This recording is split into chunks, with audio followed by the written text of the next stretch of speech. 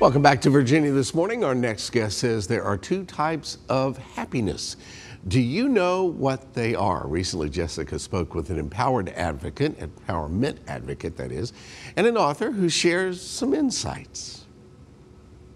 Our next guest is the founder of the GirlTalk Network. It's one of the fastest growing female empowerment, transformational online and offline communities for women around the world. Today, she's going to share her insights on how to be happy. We welcome author and empowerment advocate Sarah Pendrick to Virginia this morning. Sarah, a delight to see you.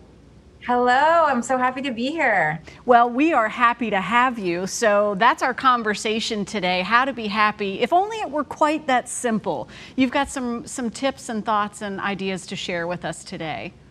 Yeah, I'm excited. And if you're going to take anything from today, it's knowing the two types of happiness. The first one is eudaimonic, which is one of the most, if not the top one to remember. It's all about your well-being. And the second one is hedonic, which is more of those fast, quick fixes that we reach for, whether it's like a candy bar or buying something.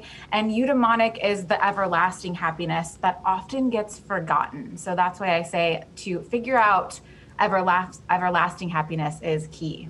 So yes, even just now being aware that there are those kind of multiple types of happiness, two types of happiness. You said it was eudaimonic, which is the longer lasting? Eudaimonic, which is your wellness, your everlasting happiness. How do we dive in and pinpoint this type of happiness? I mean, do we just know? Is it something that we say, that's it? That's what always makes me happy? I wish it was that easy, but honestly, like you said, just knowing that. I know before I studied this and before I got my master's, I didn't even know there was different types of happiness. I personally was always reaching for the quick fixes, feeling down, feeling in a bad mood, like what's something that's really quick could just fix me, grab the candy bar. And then we wonder like, oh, why did that only last 5 minutes? So being aware of the different types will put you ahead so much. So that's the good news. And the way that you really develop the eudaimonic happiness, I know it's a tough word to say, and the spelling is even more intense, but the way that you develop that is really honing in on what brings you joy in your life. And doing a little of that every single day, 2 minutes a day, builds that everlasting happiness to where you're in a bad mood, you're able to get out of it quicker and it lasts. It doesn't just last for that one day.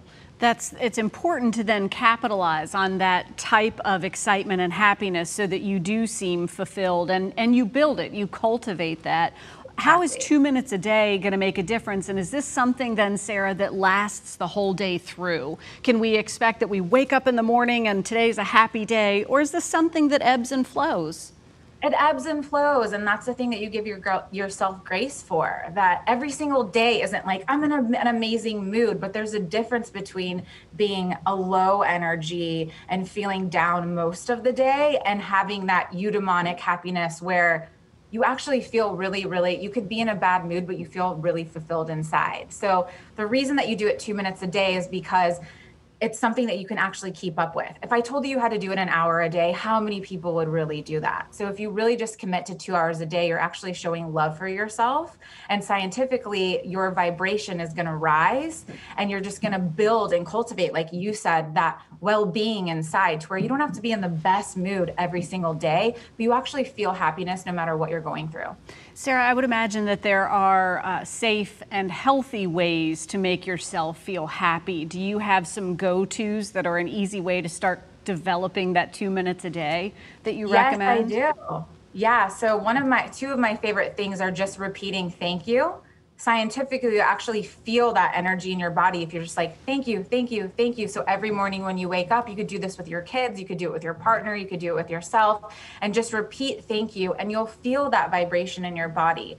Also journaling and writing down the things that you're grateful for. And then for me, I love being in nature. So I make sure that I get my feet on the ground, whether it's the grass or the beach, wherever you live, at least for a few minutes a day. And that as well just scientifically builds our wellness. Both incredibly approachable, great examples. You love being outside. Go and spend those 2 minutes outside. Make that time and see if you can find that connection. And I'm going to try the thank you, thank you, thank you, and just see how this builds. Yeah, it sounds interesting. Some people laugh when I tell them that, but then they're like, "Oh, I did what you said," and I could literally feel myself feeling that happiness inside. Well, thank you, thank you, thank you, Sarah. We appreciate learning a little bit more about the science behind happiness and learning how to cultivate that. We appreciate you. Oh, thank you so much for having me today. Absolutely. We'll share a little bit more information on Sarah. You can learn more about Sarah's GirlTalk Network or her new book, Beautifully Brave. We'll post a link on our show website by later today, WTVR.com/VTM. Thank you, thank you, thank you for being with us, and we'll be right back.